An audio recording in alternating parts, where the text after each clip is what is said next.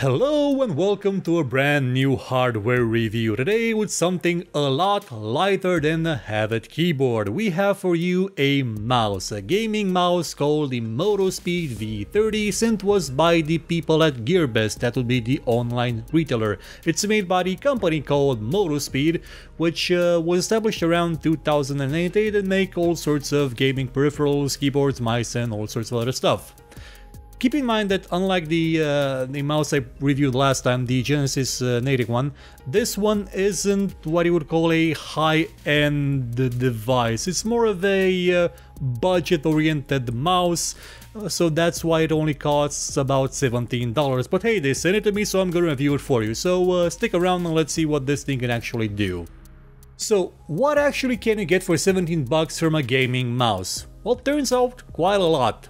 I mean, most gaming mice, like the basic one you would need to actually play a game properly and have some fun with additional features, comes around, well, at about $12 to $15. $17, yeah, this is actually what you would call a premium mouse in the low budget variety, because it does come equipped with full RGB lighting all over the place. It's turned off right now because I unplugged the mouse on account of it also having the color green in there and this being a green screen behind me, and it being on would have caused another disaster like the well, if you've seen the Habit keyboard review, you may have noticed that from time to time the keyboard became transparent, and that would have been from the chroma key. But before we get to the lighting, let's talk a bit about the technology that this mouse is built upon. That would be a PixArt sensor called the PMW3320DBTYDU. That's quite a long name. To make a long story short, it is an entry-level-ish gaming mouse sensor with an optical LED, meaning that it will glow red, so if this were turned on, now it would have probably blinded you and ruined the whole chroma behind me. But it's not turned down, so it's okay. This sensor is certified by the developer of the sensor, the PixArt company, as having a DPI or CPI of 3500, a polling rate of 500, and it can accelerate to about 20 Gs. It also has a speed of 80 IPS. Frankly, I really don't have much use for IPS or Gs on a gaming mouse, mostly because I tend to not play. How should I call it? I haven't played Quake 3 with 180 FOV in a couple of years, and I doubt I will again soon, and I doubt there are games that are gonna use that kind of setup anytime soon. Popular, I mean. They're probably gonna be mostly like Counter-Strike, for which this mouse is actually quite okay with. You don't need 70,000 DPI or something to actually play a game. You mostly need around 2,000. Unless you're playing in 4K, then yeah, you would need a bigger resolution. Now that's all information you could just as well read on the box of the mouse, which is quite truthful about what this mouse can do. What you won't find in this box is, however, any mention that this mouse has software. And I had no idea it had software until someone in the comments of the unboxing video mentioned that yes, this mouse has software. So I looked for it. It's on the developer's website, on the Motospeed website, and I downloaded it and installed it. And how should I put this? The software lies. Like, the software indicates the ability to switch the DPI all the way up to 7000 and give it a polling rate of 1000. That is beyond the spec of the sensor itself. Also, that software doesn't actually work properly. Like, it says it has multiple profiles, well, 2 profiles that you can use for the configuration of the mouse buttons, but the second one doesn't actually work. And after you change the intensity of the lights once, you can't go back to the maximum setting at all. It changes from a maximum of 50 to a maximum of 7, though the difference between 50 and 7, I still believe it's kind of there, but I'm not actually sure at this point. It's what I'm getting at is that I don't believe that software was made for this mouse, or if it was, then it's not complete, and while it won't hurt the mouse, you can actually configure the DPI settings whatever you want them to be like now, not just the standard ones that it comes with. It's actually not that vital to have it, so take it or leave it. The software isn't really that important for this mouse, though you will lose the ability to, you know, add macros to these keys. But I mean, come on, why would you add macros to these keys? There's just two of them, two very lonely buttons that are spaced one next to each other instead of one on top of each other like every mouse should have. Like, seriously, if you see a mouse with the side buttons that are one on top of each other instead of next to each other, get that mouse, because that mouse was made by people to understand how to put buttons like these. Like, these buttons need to be put one on top of each other for maximum performance. I know, because I had them on the best gaming mouse ever made, which was made by a company called Genius about 10-15 years ago. But I don't have it around anymore because it was sort of destroyed after a decade of abuse. Now let's talk about what this mouse is made out of. The top portion is all plastic. It's mostly all plastic. It has that coating that gives the sort of smooth, non-stick feeling to it, and it's quite nice. The sides, like here, it doesn't have that non-stick variant and it's just very shiny, and this one will get sticky, it will get dirty, but that's not much of an issue. And it also has these thingamabobs, these pads that are sort of false leatherish, but it actually feels a lot more like plastic, and it sadly behaves a lot like plastic because these were probably meant to give you more grip and not let your hand sweat or something. And at first I thought, yeah, you know, that could work sort of like a rubber insert, but it actually behaves a lot more like shiny plastic, meaning that if you have like one drop of oil on your fingers from, you know, just sweating, these things will become very slippery, and until you clean them they will remain slippery and actually be detrimental to the use of the mouse. I would have actually preferred if the mouse didn't have this material and just had the same coating it does on the top. It would have actually been better for the mouse, or at least have this coating. I mean, yeah, it's still shiny, but it's easy to clean off, and honestly, when this thing becomes slippery, it has a very bad feeling to it, even worse than the shiny plastic would. So yeah, that's not actually a very nice feature. But you know what is nice? The lighting.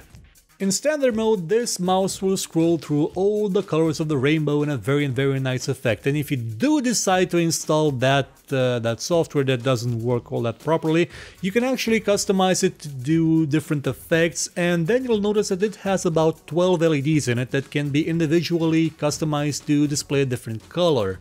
Now, software tends to be problematic with that, but if you do manage to get it set up, you can actually make this mouse look whatever you want it to look like. Maybe not, you know, make complex shapes on it, but you can make it look quite pleasant to the eye. Like, it's an RGB lighting that is surprisingly complex and surprisingly well made for a mouse that's only 17 bucks. It kind of makes you wonder, well, why do we have to pay so much money for other mice to have RGB lighting? I mean, this one can do it for 17 bucks. Well, sure, the software isn't all there, but hey, it's still an okay system.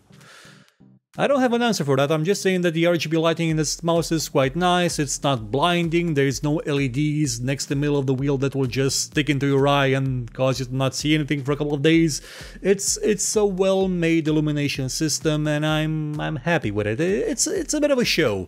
It won't have any sort of performance influence, but it's kind of easy to find in the dark because it still glows when you shut off your PC, and yeah, it's a show. It's nothing more than a show. If you want to brag to your friends that you have RGB lights in your mouse, you can get this mouse and you'll be happy with it.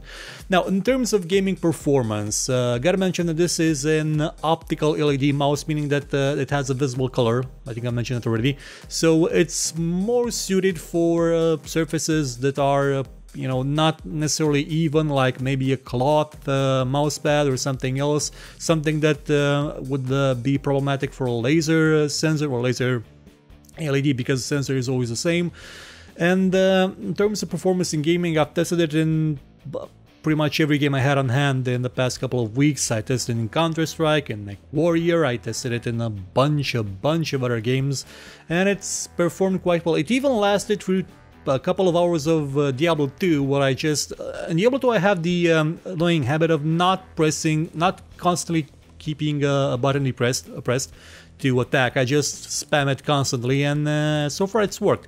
The Motospeed website and the box itself says that these are Omron switches, and well, they haven't failed so far, and they feel quite nice. I don't have any problems with hitting the edge or something like the Kinetic Genesis one had, and they behave quite well. The wheel itself is about as standard as you can get. It doesn't have that, you know, I've seen some mice that have that ability to just scroll once and it'll keep spinning because it has a ball bearing in there, but this one doesn't. It's just a standard scrolling mouse wheel.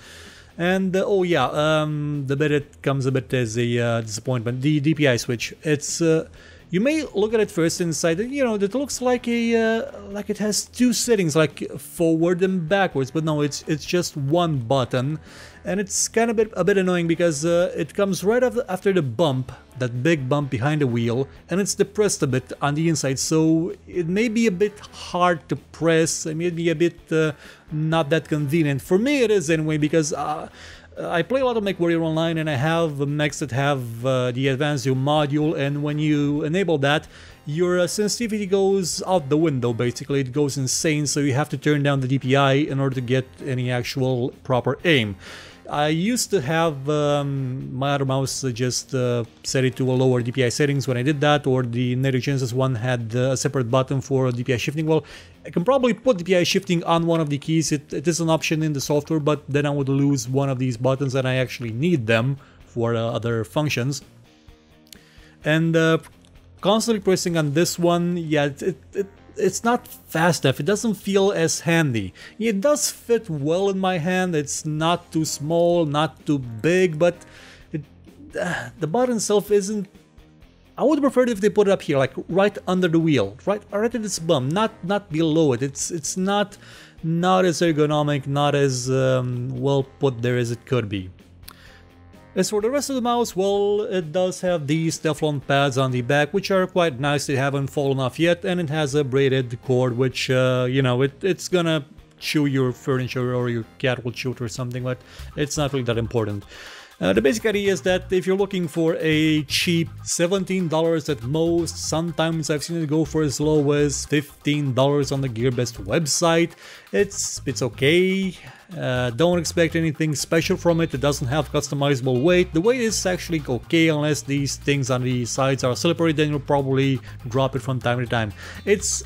It's a basic mouse, and it works, and it does have a light shield. Like, you can't deny that this thing looks nice at night, in the dark. It looks nice, and it works. It's not great, it won't redefine your world, it won't make you fall in love with gaming again. It's just an okay mouse. It does the job. And that'll be it. I'll be back soon with a new hardware review, next time with a gaming wheel. Yes, a racing wheel. The one I unboxed, and during the unboxing I dropped the camera a few times. See you then.